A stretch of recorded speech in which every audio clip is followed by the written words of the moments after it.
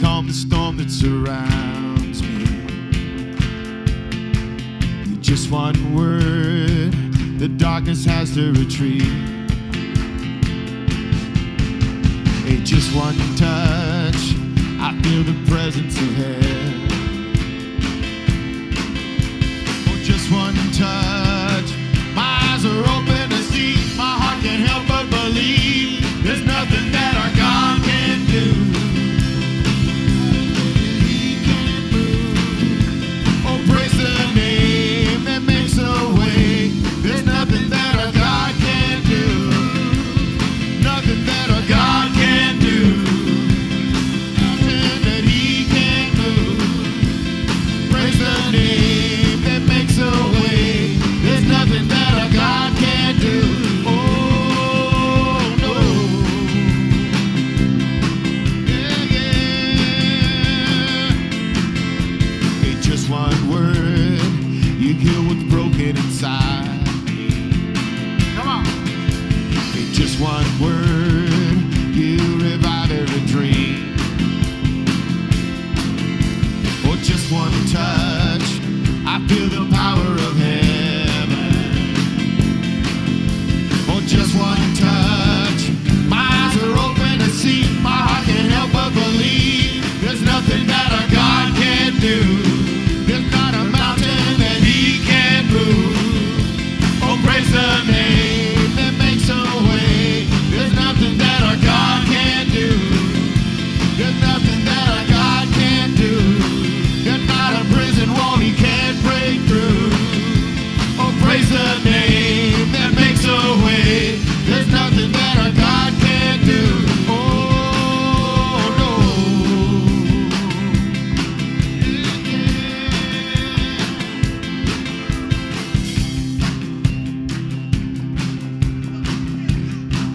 We're going to believe in bigger and better things, amen? And greater things. Quit limiting our God. When you pray with faith, then nothing is impossible for our God. There's no situation and no circumstance in your life that God can't fix, amen? Oh, I will believe for greater things. There's no power like the power of Jesus. Let faith arise, let all agree. There's no power like the power of Jesus. I will believe for greater things. There's no power. There's no power like the power of Jesus. Let faith arise, let all agree. There's no power like the power of Jesus. I will believe for greater things. There's no power like the power of Jesus. Let faith arise, let all agree. There's no power like the power of. There's nothing that our God can do. There's not a mountain that He can't move. Oh, praise the name that makes a way. There's nothing that our God can't do. There's nothing that our God can't do. There's not a prison wall He can't break through. Oh, praise the name that makes a way. There's nothing that our God can't do. Oh, no. Yeah, yeah.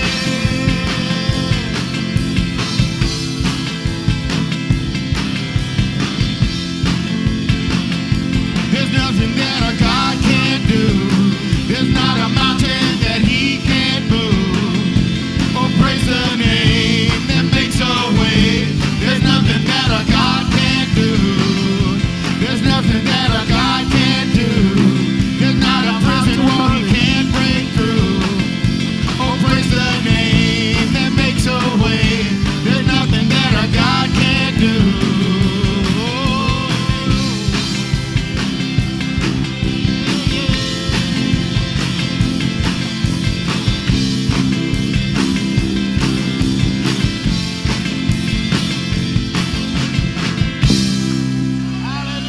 Nothing.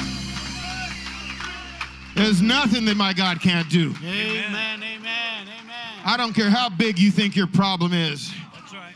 My God is bigger. Amen, yeah. My God is bigger. And I'm not going to put my faith and my trust in anything else. Amen. Amen. God has proven Himself so many times in my life, and I know He's done some in yours too. Amen. Through every battle, through every heartbreak, through every circumstance, oh, and I believe that you are my fortress, you are my portion, yeah, you are my hiding place, oh, I believe you are the way, the truth, the life. I believe you are the way, the truth, the life. I believe you are.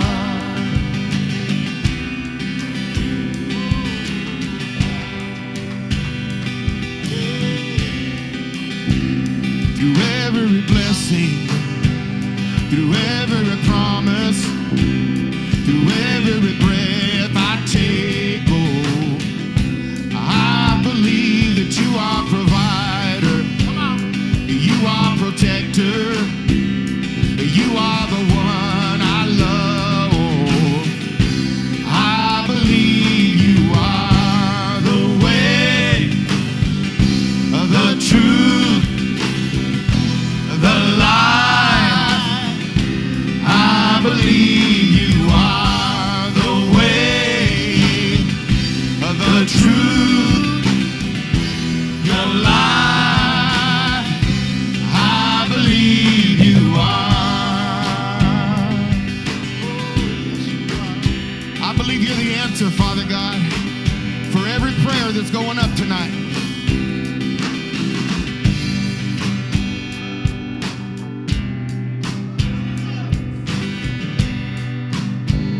It's a new horizon, come on. It's a new horizon. I'm set on you, and you meet me here today with mercies that are new. Come on. All my fears and doubts, they can all come true, because they can't stay long when I am here with you. It's a new horizon. Oh, I'm set on you, and you meet me here today with mercies that are new. All my fears and doubts, they can all come true, because they can't stay long when I believe you are the way, the truth, the life. I believe you are the truth, your life. Oh, I believe you are the way, the truth, the life. I believe you are the way, the truth, the life. I believe you are.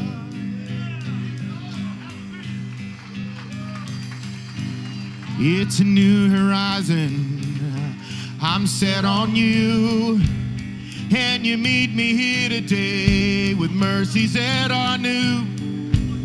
All my fears and doubts, they can all come true, because they can't stay long when I am here with you. It's a new horizon. Lord, I'm set on you. Oh, you meet me here today with mercies that are new.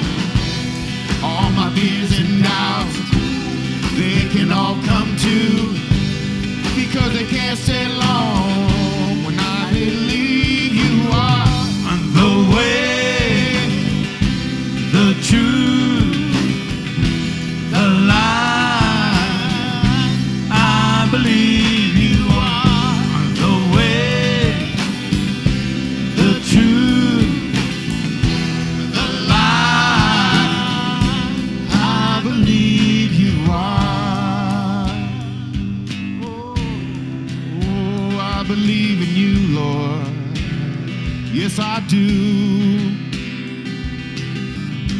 The way, the truth, the life, I believe you are the way, the truth, the life, I believe you are.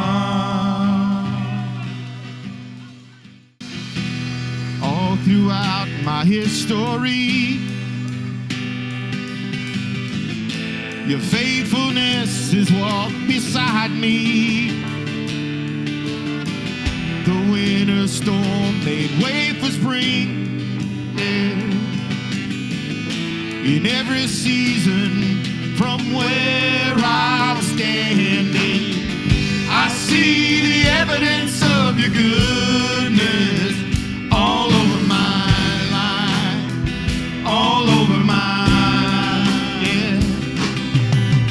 I see your promises in fulfillment all over my life, all over my life.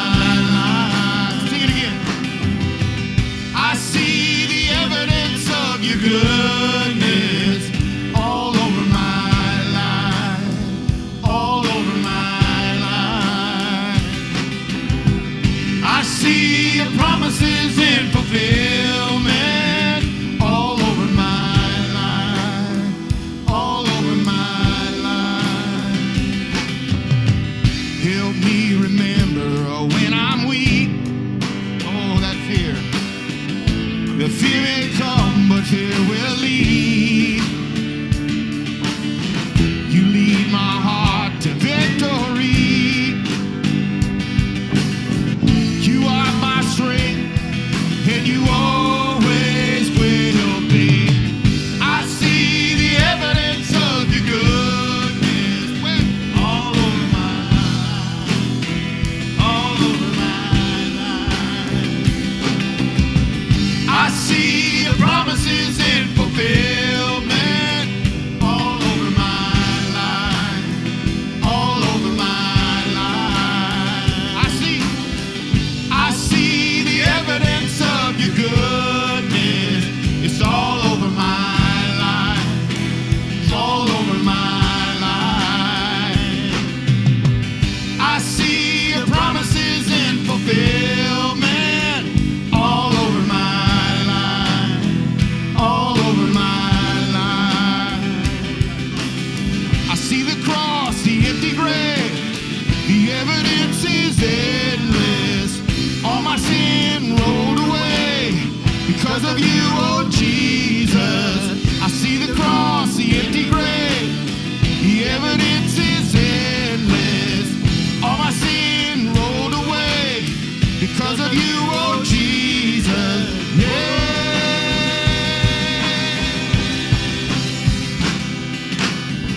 I see the evidence of your goodness all over my life, all over my life. I see your promises in fulfillment all over my life, all over my life. Why should I fear? Come on. Oh, the evidence is here. It's right here. Why should I fear? Oh, the evidence is here. Why should I fear? Oh, the evidence is here. Tell me why. Why should I fear? Oh, the evidence is here.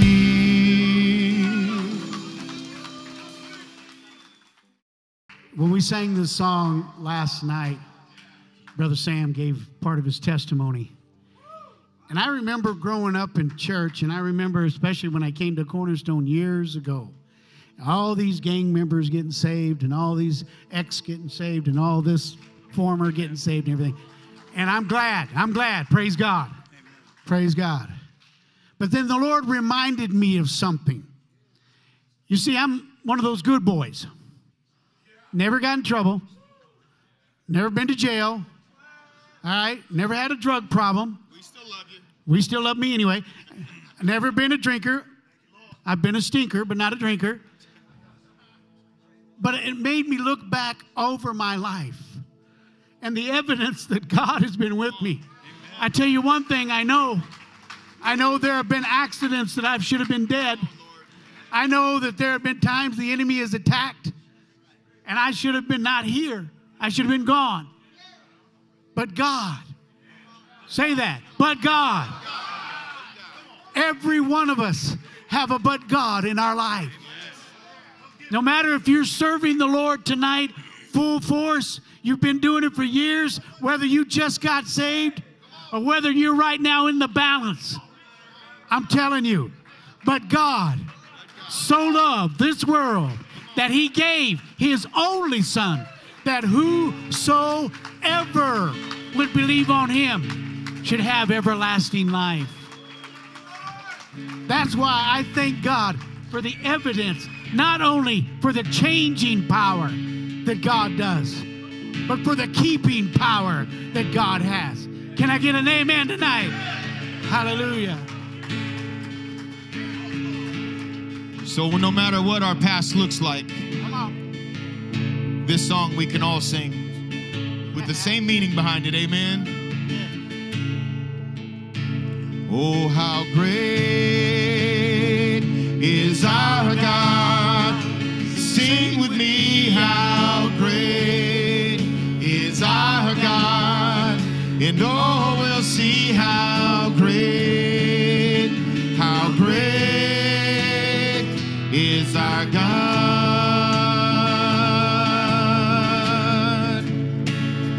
How great is our God. Oh, sing with me, how great is our God. And oh, we'll see how great is our God.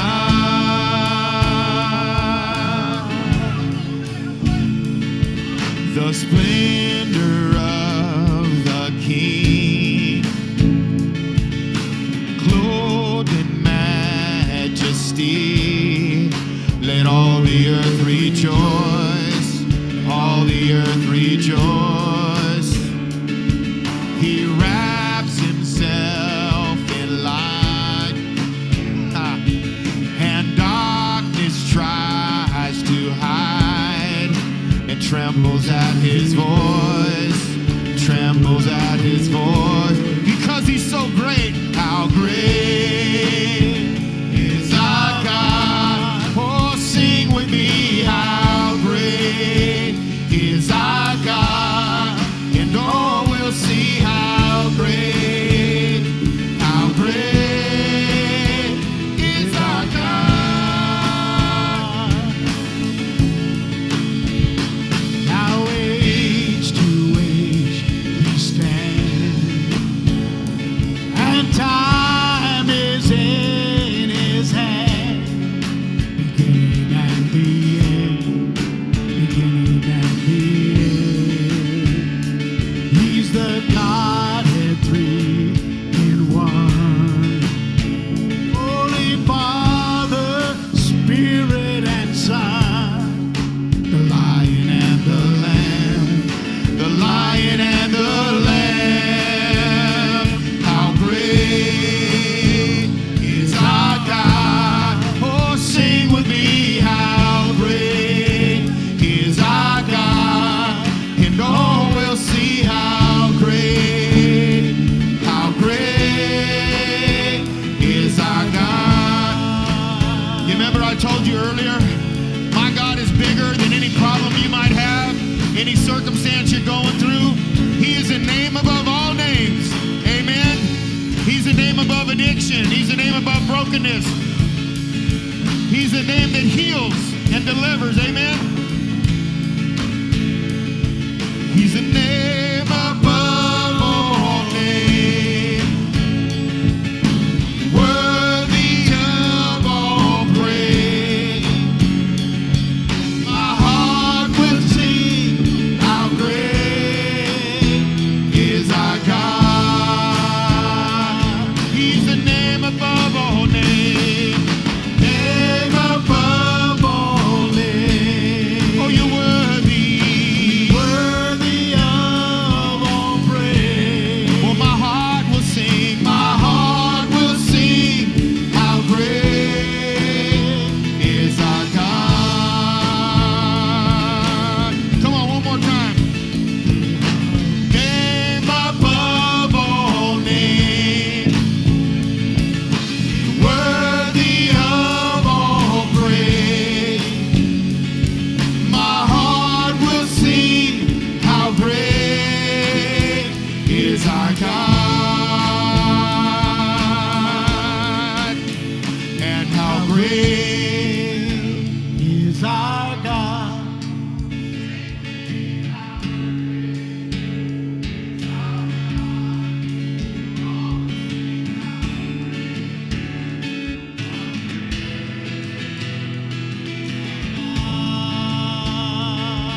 Say it again, come on. How great is our God. Sing with me, how great is our God. Go all and see how great is our God. Oh, He's the name above all names. He's worthy of all praise. My heart will sing how great is our God. You know, gentlemen, no matter where we look, I see Egypt. I see my past everywhere. Same with you. Everywhere you look, we see our past. We see everything. We're still exposed to it, and the devil tried to put it in our face in a different way to get you to touch it or just smell that thing a little bit. And we're exposed to it all the time. You know, but when I hear some of you guys' testimonies of other family members, some of them are a lot different because some are real extreme where God took people out of. Some are like, you got to be kidding me. You know, you gotta be kidding me that you were doing that before, you were involved in that, and now you're serving the Lord the way you're serving God now, even though we still go through our struggles. You know, to be able to see the evidence of the hand of God, nobody get the glory for that. Only Jesus, only the Father get the glory for that. Because I call that, back in the days, bondage, even if we thought we were doing good. Even if we thought we were making money, we had a good job and going to the clubs and stuff, even thought we were, we were still in bondage. You know, some of us in bondage with addiction, with alcohol or pornography or perversions or the desire for strange flesh, or our marriages were tore up or whatever. We were in bondage in one form or another, and the Lord has taken many of us out of those bondages in a great and a powerful way. And for some of you, you're in the beginning process of that, in the decision you made for Christ, and you're going through that time right now of where the Lord is pulling things out, and you're seeing the changes in your life. You're seeing God move in a certain way, because as you remember the story of Egypt with those that are in slavery, they were in bondage, and they were in bondage for 400 years. And if you look at how many generations were born and died within 400 years, that's a lot. Just in 100 years, I mean, just stop and think about yourself. You know, how many, your dad, your grandpa, and all them that were born in the 30s or 20s, and then, for 100 years, how many generations you could have in 100 years in your own family? Imagine 400 years. They'd be like you, your grandpa before you, and your tatabuelito, and then all your kids, their kids, all were born in slavery. That's how it was in Egypt. They were all born in slavery. And for many of us, I mean, for them in Egypt, they lost a lot of stuff while they were in slavery. They were owned. But same thing with us. When we were in slavery serving the devil, we thought we had it good, but the devil took some stuff from us when we were in slavery. While we were in Egypt, the devil took some stuff. And we just let him. A lot of folks, the devil took our marriage and we let him. Yeah, the devil took our kids. I don't mean kill them, but our relationships with them. Yeah, and some of the hearts that we broke, the minds that we destroyed with our own kids because we allowed the devil to do that while we were in slavery, while we were in bondage. You know, in bondage and in slavery, a lot of crazy stuff happened. You know, many of us lost our relationship with our children. Like I say, we left scars on our loved ones.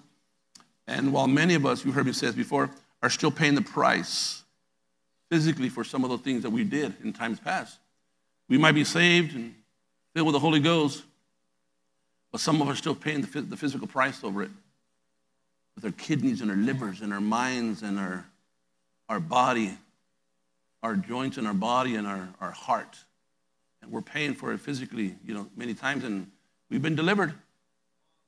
But some of us are still feeling the result of the times that we lived in Egypt. And when the Lord brought the Egyptians out of bondage, he wanted to give them back what the devil had taken. He wanted to give them back which God had promised them a long time ago. He wanted to give them the land that he promised them. He wanted them to flourish. He wanted them to prosper. And he wanted to give them the land back when he got them out of Egypt, but a lot of that land that God had promised them, the land of milk and honey, was already occupied. Stay with me. It was already occupied, and God wanted to give them the land of milk and honey, but they couldn't get back to that land because it was already occupied. Now, one of them, that piece of land that was there, was the city of Jericho. I want to talk about Jericho for a minute. So Joshua chapter 6. If you got your Bibles, follow with me. It's a very, very familiar passage of how the story of the defeat of the city of Jericho by the Israelites, where the walls, very familiar, there are always songs are sang about it, the children, everything, where the walls came crashing down. A very, very familiar story. But tonight I want to look at the method, the process God used to bring that victory forth, to be able to defeat Jericho. So now, going back a little bit, you won't see it on the screen yet, but Joshua chapter 5 tells us that the Israelites were already camped outside of the city walls of Jericho. So I want to start with chapter 6, where they're camped outside the walls of Jericho. So Joshua chapter 6, verse number 1. Now Jericho was tightly shut up because of the Israelites. No one went out and no one came in. Then the Lord said to Joshua, "See, I have delivered Jericho into your hands, along with its kings and its fighting men." So I believe right here that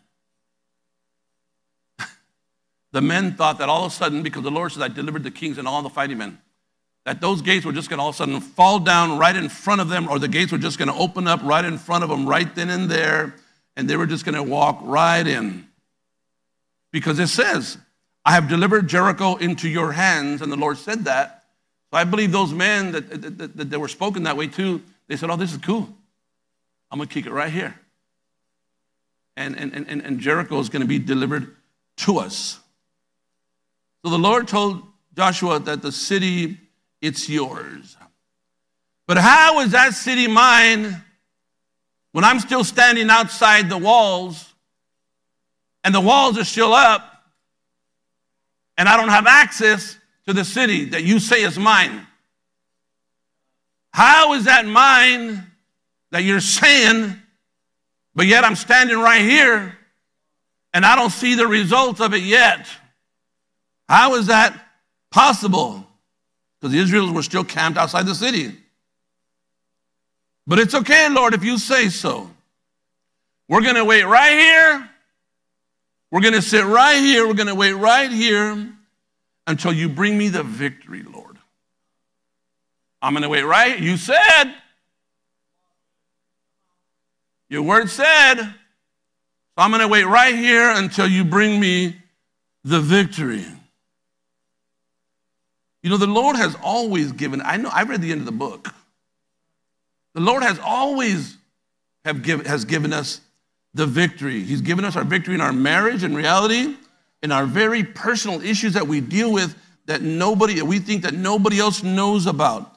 Our struggles that we go through on a daily basis. But many times when we're going through our struggles, those walls are up, we sit back and we're waiting on God to deliver us in reality. We're waiting for God to deliver us the victory with no effort of our own. But you said, and we're wanting God to just deliver us of all this mess and all these walls that are before us, and for God to just do it because you said, acting like God is Uber Eats or something, or DoorDash. Bring it. I don't want to get in the car. Bring it to me. Yeah, bring me the victory, Lord. But you said, God. Right then and there, when the Lord gave me the passage, I put right there, you need to go get it. You see, the Lord gave them a process of what they had to do in order to receive the victory that he promised them.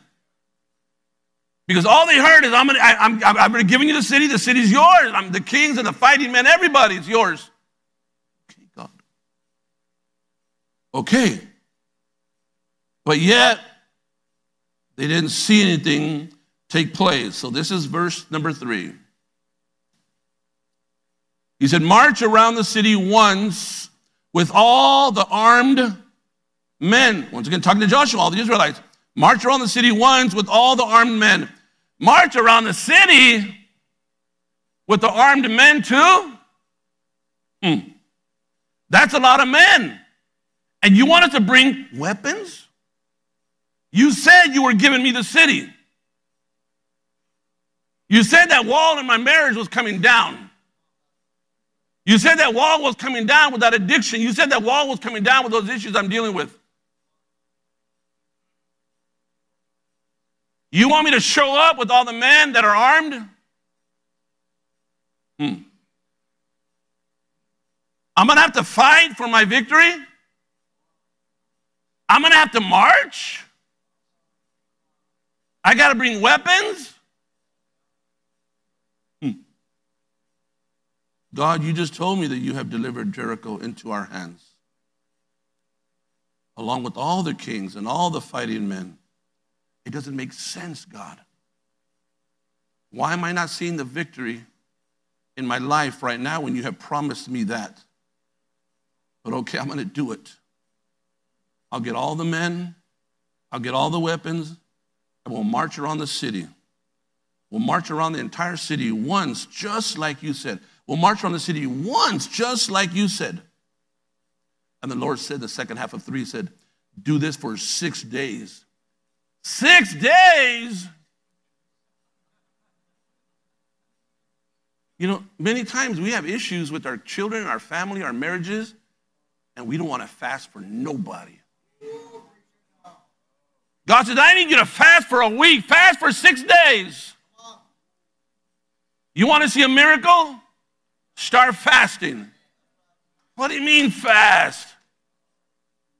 I'm going to wait right here, God, until you bring me the miracle. She needs to come back and say, sorry. My employer needs to give me a raise. My doctor needs to tell me he made a mistake with the results, saying that I was sick this way and I'm not. Yeah. You said that you were going to give me, and you say now you want me to do this for 6 days? Now listen, this was the only instructions that God had given him up to this point. Right after that, Joshua gives instructions to the priests to start marching. So I'm going to jump forward to the actual battle, the 7th day and the 7th march around the city. Now we're at verse number 4.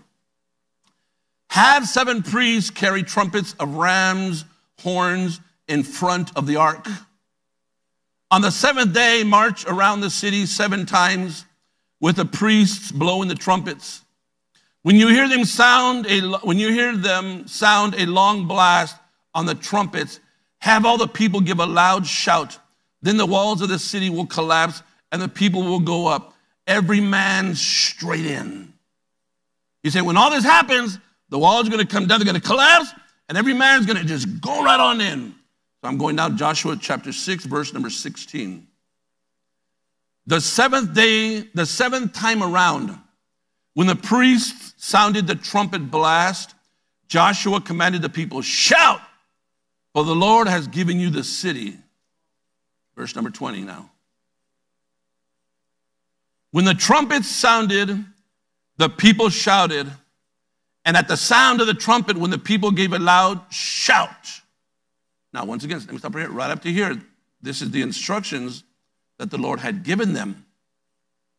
Because many times in the process of God doing something in our life, we fail to understand why the Lord is doing this with me this way.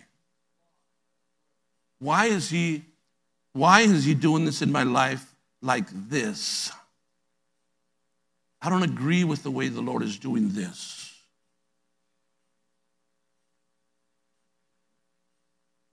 You see, many times if we're just waiting for the hand of God to move, waiting for the miracle, you've got no skin in the game. Yeah. We just want God to fix everything around us, and me have I don't have to do nothing. Yeah. Yeah. Like me, I'm 100% for deliverance. I'm 100% for that. But let me tell you what I'm in favor even more. That person needs to just start saying no. The scripture is very clear. When the Spirit of the living God is inside of you, there ain't no foul spirit that can be inside. Well, I'm a Christian. My name's written in the Lamb's Book of Life, but I still cuss. You need to stop doing that. I love Jesus, but I still want to go to the club. I'm not going to, then just don't go to the club. Lay hands on me that I don't want to gamble. Don't let your wife give you no money. There's some things that you and I just need to stop doing. Waiting for God as Uber Eats. Show up, give me the victory, and I got no skin in the game. Just do what you got to do, God. With no effort of my own. Just do it. We're waiting for God, and we don't understand why God is allowing this process. You've heard me say this before. You know, many times the Lord will allow your car to break down. Why? For some reason, he wants you on the bus. And we'll complain and gripe and kick and buck, and you know what? You'll be humble. You have to ask for rides, or you have to be on a bike. You'll be. God says, I'm doing this for a reason. Because you've been prideful over here in this other area. And I'm going to deal with God. You said you would give me the victory. I don't need a bus pass. I need a brand new truck. God says, no, you're getting a bus pass. I don't like the way you're doing that. Why do I got to say sorry?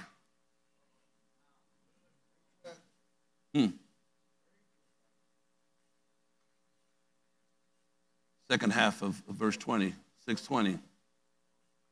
When the people gave a loud shout, the wall collapsed. You see, every day in our walk with God on this journey, on this march, we're faithful into the things of God, but yet many times these walls are still there. We've marched one time, but we're still there. I'm tired already. We marched once, and I'm still tired, and I've marched twice, and I've read the Bible. I've been seeking God, and it's still there. The wall, the giants are still there. I've marched 3 times, and I've done this, and I've done that, but the problems are still there. I believe that's why God said 7. The Bible doesn't say this, so I'm not adding to it. But I'm not a betting man, but if I was, I would bet that. I bet you there's some folk that would say, you know what? I've already done this 4 times. I'm done. This is my 5th march. I ain't seen nothing. And God said, and you're a fool for still marching. And you're marching, you're carrying your shield and your sword. You got all that gear on? I'm not doing that anymore. And then all of a sudden, you've been seeking God, and you've been saying, Lord, I've been marching, I've been doing this, and I've been faithful in ministry and tithes, and I've been helping people, and I've been reading your word and seeking God, and this is the 4th time, 5th. I've marched 6 times. All of a sudden, on a specific time, all of a sudden you begin to see that wall come down like you've never seen before. All of a sudden your children are saying, Dad, can I talk to you? Your wife says, you know what, I'm sorry for the way I acted. You know something, I just didn't understand some stuff. You begin to have a discernment for things that were tearing you up in ministry and in life. You're mad at people and things are going on and you're holding grudges and all this happening. And all of a sudden, on the 7th day of the march, you're saying, man, I understand some stuff now. I didn't understand at the 6th day of the march, but on the 7th day, I'm seeing something like I've never seen it before. And you see that wall come down. You begin to have a discernment you didn't have on day 6. But on day 7, you have a discernment. Now you understand some stuff and you say, I can't believe I kicked them buck and I got mad at the pastor and people. I can't believe that I was disgruntled. I can't believe I was thinking like that. On day 7, I see this coming down. Because they stood fast. Stay with me. Watch it. I'm going to mess somebody up right now. Going on with verse 20. When the people gave a loud shout, the wall collapsed. So every man charged straight in, and they took the city. They devoted the city to the Lord and destroyed, watch this, and destroyed with the sword every living thing in it, men and women, young and old, cattle, sheep, and donkeys. The Lord told them, I've given you the city and everything in it, but you still have to fight. You still have to march. You still have to carry your weapon. You still have to do all that. The Lord says, I've given you your marriage back, but you're not standing in victory because you don't know how to say sorry. You don't know how to admit that you're wrong. You don't have the discernment to understand that your marriage is not based on a feeling or an emotion. I might not even love her right now. I might not have feelings for her right now, but I know who I am in Christ in obedience into the Word of God. Yeah. And the Lord says, I've given you the victory to heal your heart and your mind over pornography, but you're the one that has to stop looking at that thing.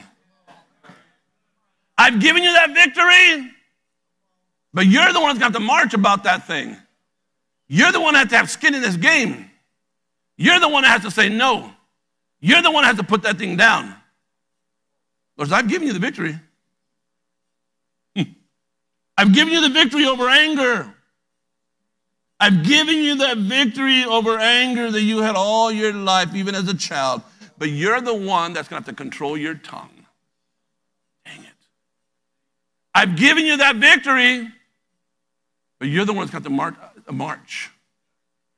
You're the one that's going to have to control that anger. Just because you're saved and you love Jesus doesn't mean people can say, oh, that's a man of God. I'm never going to do anything to offend him again. I'm not going to say nothing to get him mad. I'm going to be kind to him and just love that brother. Shoot.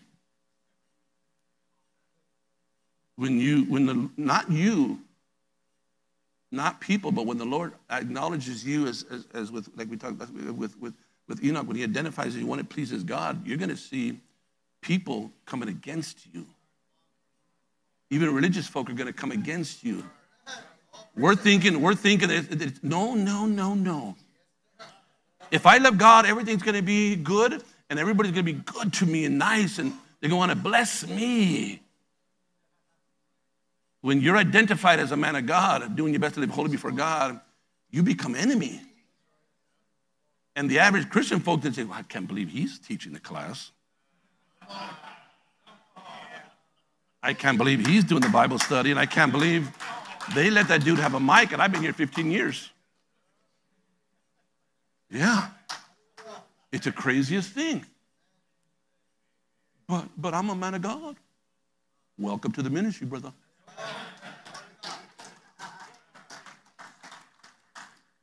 The Lord says, I've already given you the victory over the addiction.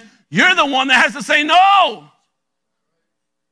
You're the one that has to erase that, delete that connections number from your phone. You're going to want to be the one to stop going to that liquor store that you always, I just went in for a soda. Yeah. But that's the same store you've been going into back when you were in Egypt. And they know you by name. Oh, I just came in here for a 7-Up.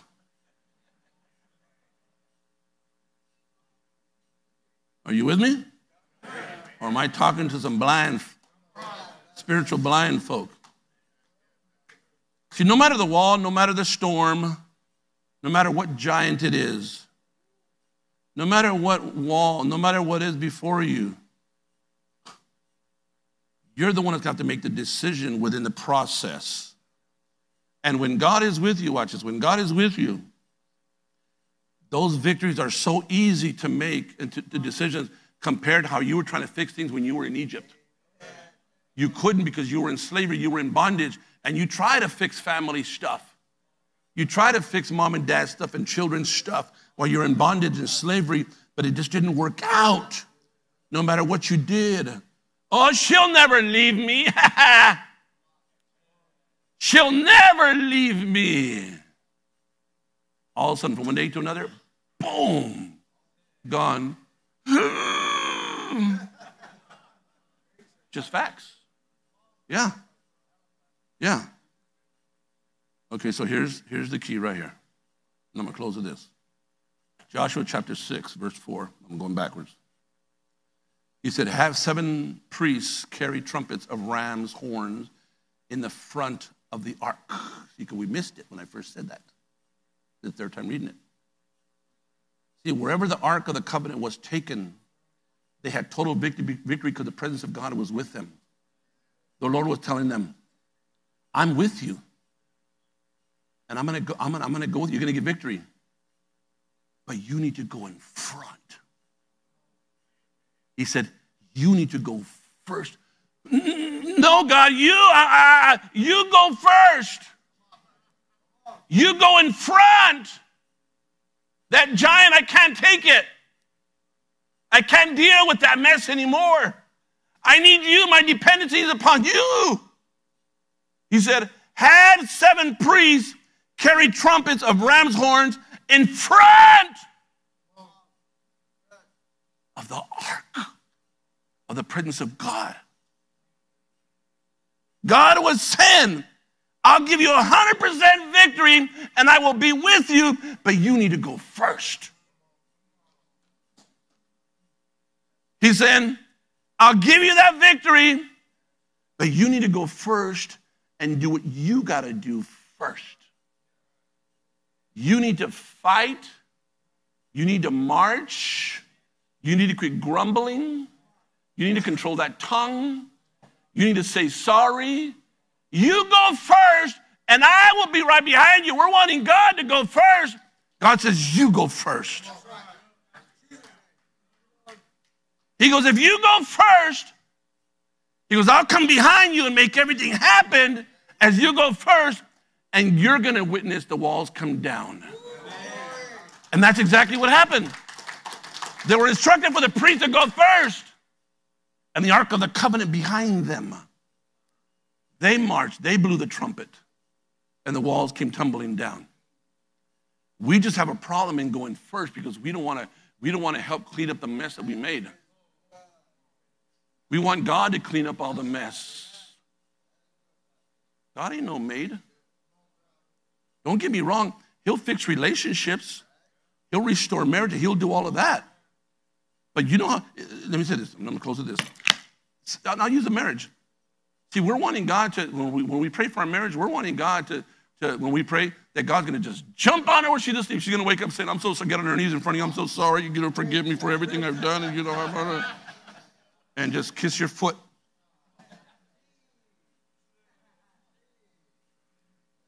We're wanting God to just, and we pray that way, and we pray almost as in a way that, well, God's going to send a pastor that's Holy Ghost filled. He's going to talk to her, and she's going to be like, oh, my God. That pastor opened my eyes. He said some things, and now I understand about you, honey.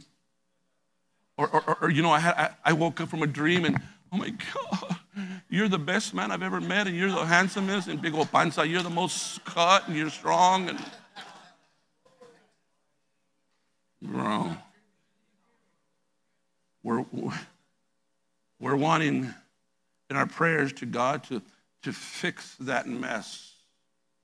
God says, okay, I'm going to answer your prayer.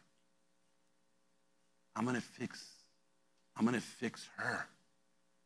I'm going to fix your marriage. I'm going to fix your kids. I'm going to fix your finance. I'm going to fix that mess. Go right into the room where she's at. She's still mad at you, though. But I'm going to fix it. Rub her big old foot. What do you mean rub her foot? Yeah.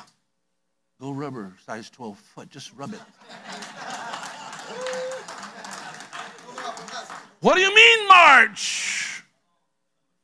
What do you mean fight? Go in there and tell her you're sorry. No, but I've been praying that you would go first and fix it. I'm fixing it.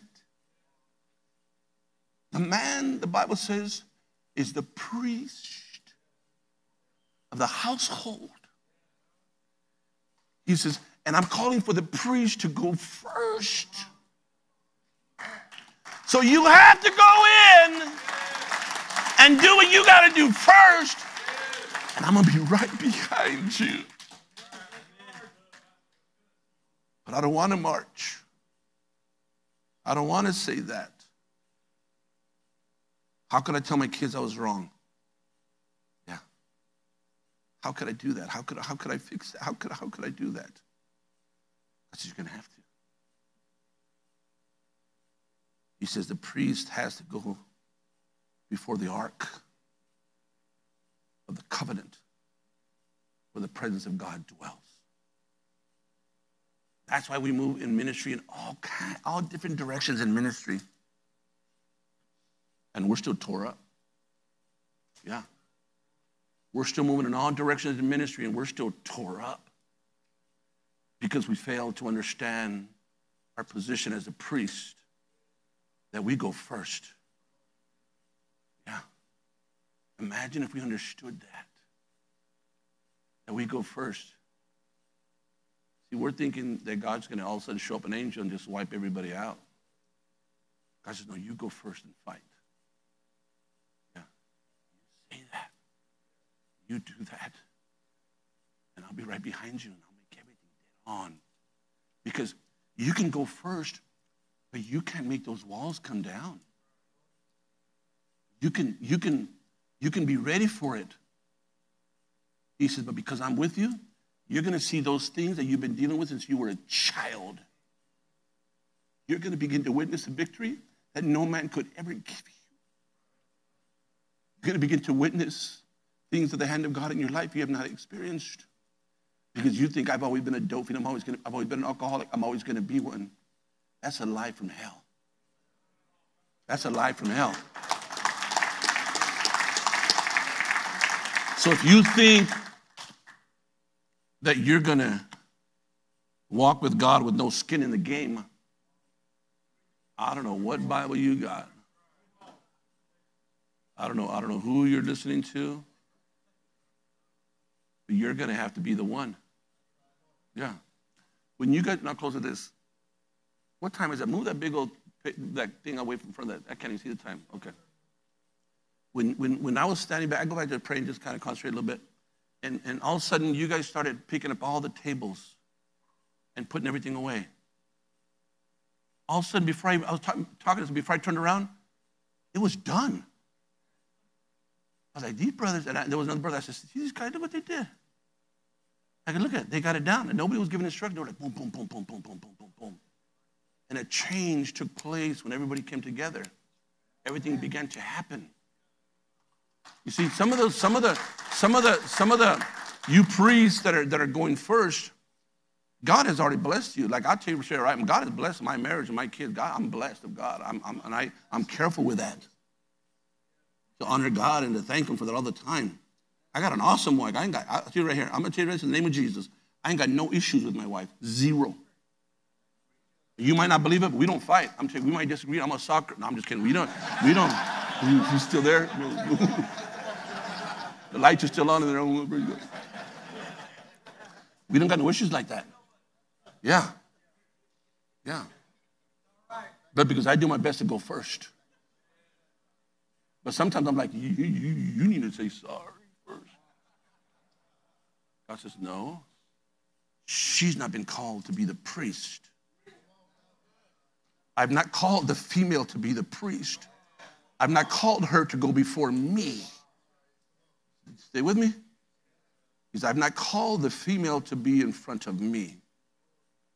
I've called the priest. So if you got balls, you qualify.